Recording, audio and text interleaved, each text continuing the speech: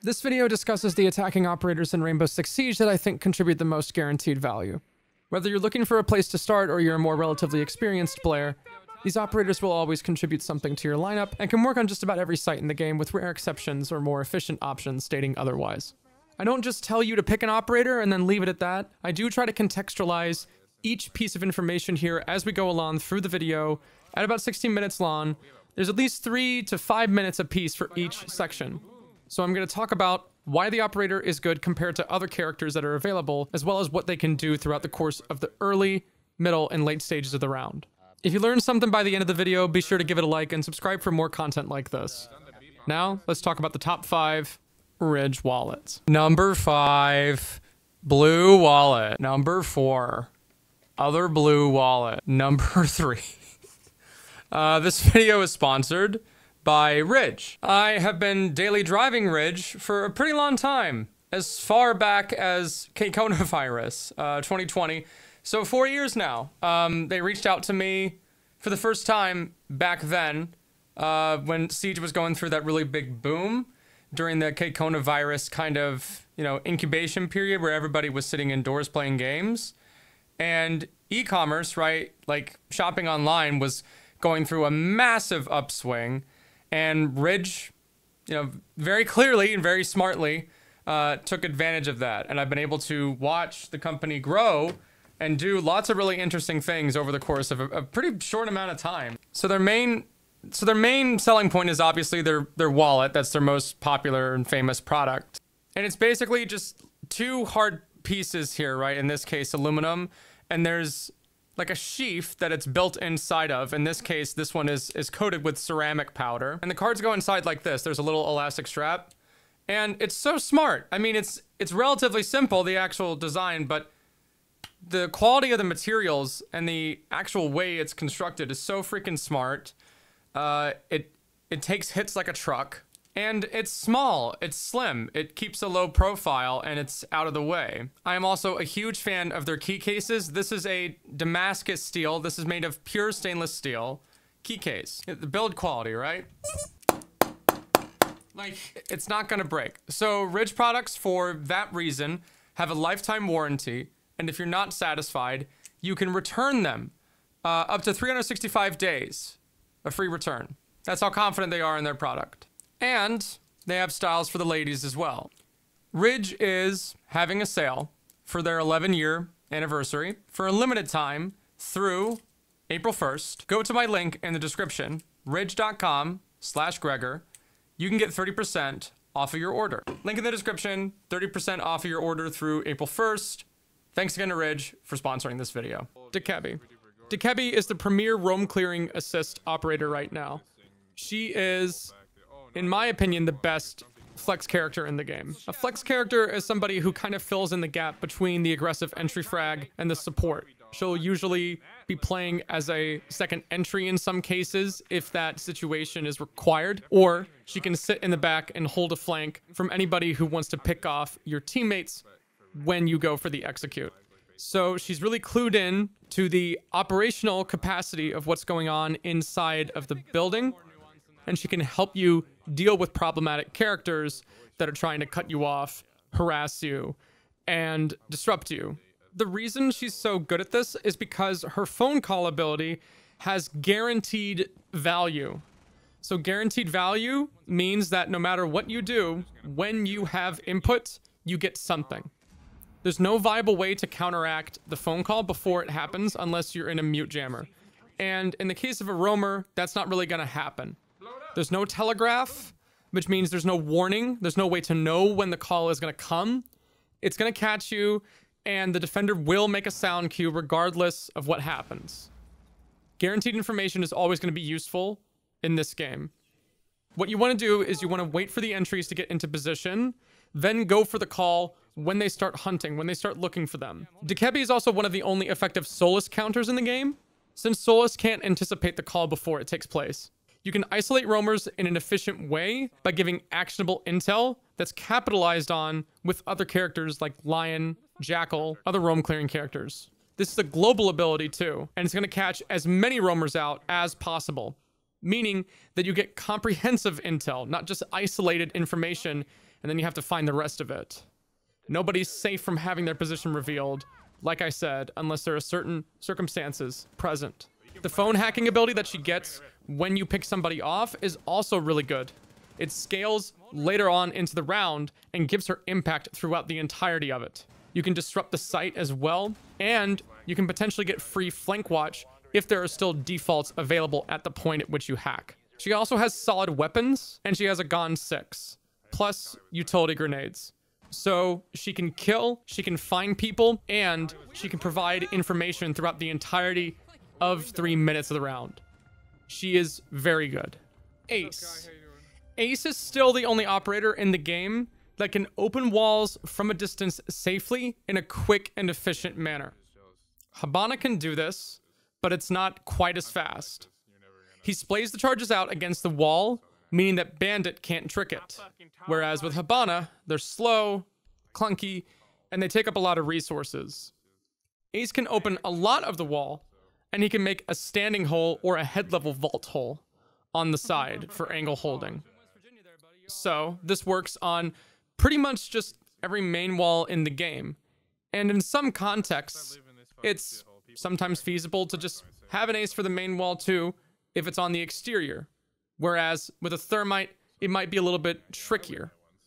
It is still tricky because you have to account for runouts. When thermite is placing the charge, he is vulnerable from runouts, and you need to have a flank watch, you need to have claymores. Ace doesn't really have that problem. He can get on a rappel, he can throw it, he has positioning advantage. And that is big. That is big because it doesn't expose you to risk. You want to minimize risk as much as possible when it makes sense in this game. He doesn't get C4 through the floor either, which is a really big deal. There are plenty of sites in the game where Pulse, where Valk can play below, and then not only have you lost a man, but you've also lost your hard breach. So that's going to really put a significant deterrence to your ability to actually do anything in the execute. Because if you don't have the wall open, you can't isolate the angles that you want. And so you have to funnel into a really difficult gunfighting situation. Do keep in mind as well that the fact that you can throw the charges from a distance means that you don't have to coordinate as much. So for the example that I just gave you about Valkyrie running around with C4, imagine now you got to deal with that, right? We got to get a Twitch, maybe an IQ to combo up, find the Valk cameras. And now I have to send somebody down below. Now I have to have a drone there. There's multiple parts moving around just because of somebody in a different position that you have to deal with. There's not a lot of easy solutions to problems in this game, right? There are problems that require multiple steps. And Ace is one of the few characters in the game that doesn't require multiple steps to get value. So that's the theme of this video, right? We're talking a lot about guaranteed value. And that is exactly what Ace is. Now, let's not forget everything that I mentioned about the gadget. He also has a very good gun.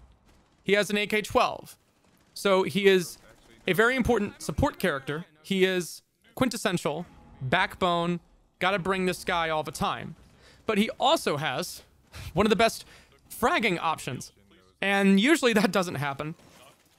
I'm still lost on how this took place. It'll be a mystery for Siege until the end of time. But he has an AK-12. And on top of everything else that he can do, it definitely helps him. Ying. Ying is a very powerful map clear character.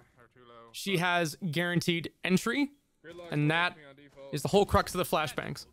You throw 4 super flashbangs wherever you want. The skill ceiling isn't particularly high with them. Yeah, there's a little bit of a nuance to it. I would suggest practicing in a custom game a couple of times if you really are that picky about it.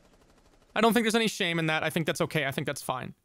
Because it is easy to kind of trick yourself into thinking there's no skill at all, and then you get into a game and then you throw it, but your crosshair was just a little bit off, and then it goes somewhere that you don't want. I know that they added the little thing where you can see where it's going to go, but when you're under pressure, you're going to do things differently. So, know what you're going to do, have a plan, and with Ying, you don't really have to worry about solid counterplay, because the flashbangs, the Candelas, I should say, can flash from just about anywhere, regardless of the opponent's crosshair placement, regardless of whether they're looking at it. It will in the worst case scenario, force somebody to move. And that is still good. That still has value. She also has a solid primary weapon. It has a really big magazine and not that much recoil. So you can move from engagement to engagement without having to reload. And that's really useful for playing aggressively because that determines the amount of time you can have gun up and stay in the fight. It determines the amount of time that you can continue moving through the map, taking control, leveraging engagements, putting the defense in a position where they have to respond. It's really appropriate that she has an LMG because it fleshes out her kit in that respect. She can use the candelas through soft, destructive surfaces as well. You can put them on walls, time them. You can put them through ceilings. You can get tricky timings and outplays with these depending on what you want to do. And the sky's the limit.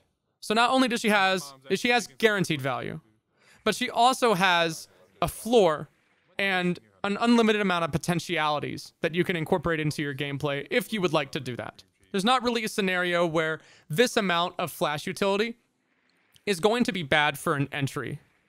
The grenades are also modular. They can roll on the ground. You can throw them like a conventional grenade. There's timings.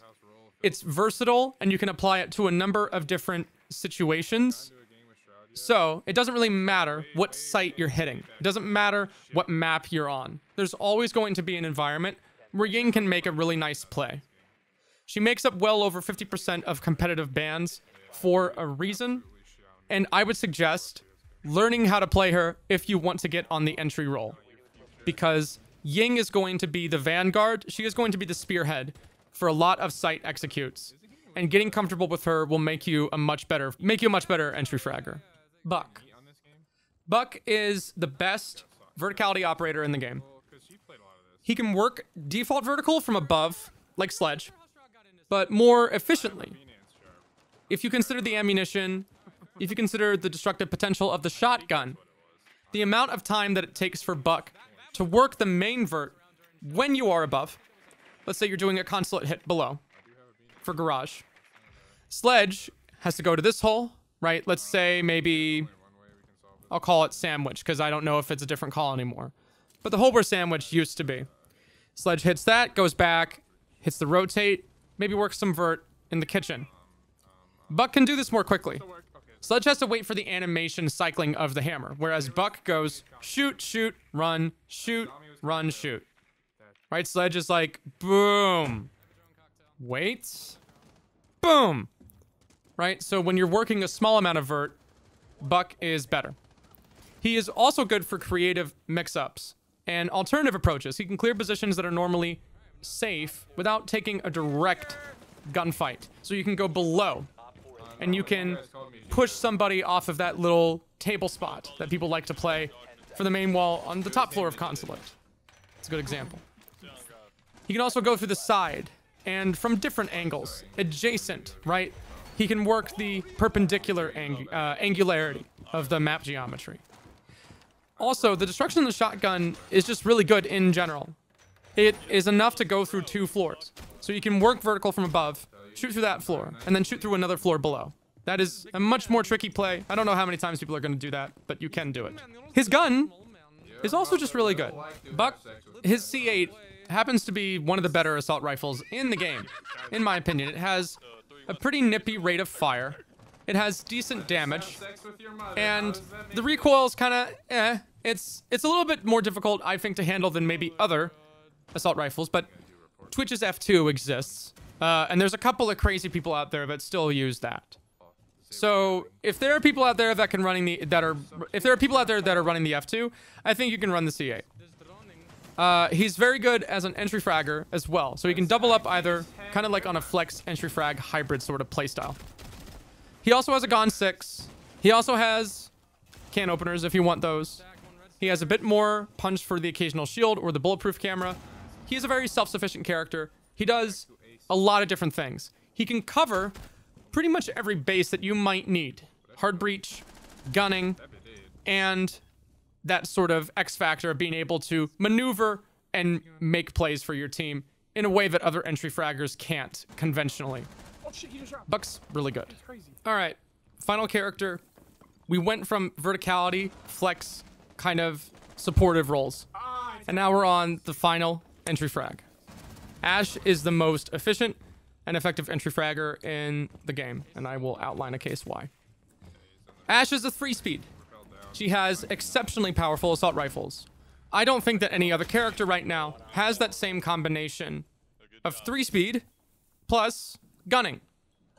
You can make an argument for Hibana, but Hibana has a 20-round mag on that gun, and you don't really want to be playing risky positioning with her because if she dies, you lose that hard breach. So Ashe can afford to play a little bit more aggressively. And so we get into weird kind of territory sometimes with FPS theory, where people think, well, if Ashe is expendable, right? If an entry frag character is expendable, then doesn't that mean they're not as important as a character like Hibana? And that's not true. Because the fact that they are expendable, in a rather macabre way, I guess, kind of highlights what makes them important. Because they are in that position that Hibana is not. She can go into a gunfighting situation, and that is suited to her. That is appropriate. It's correct. So her guns have blistering rate of fire, manageable recoil, good damage, no strong downsides.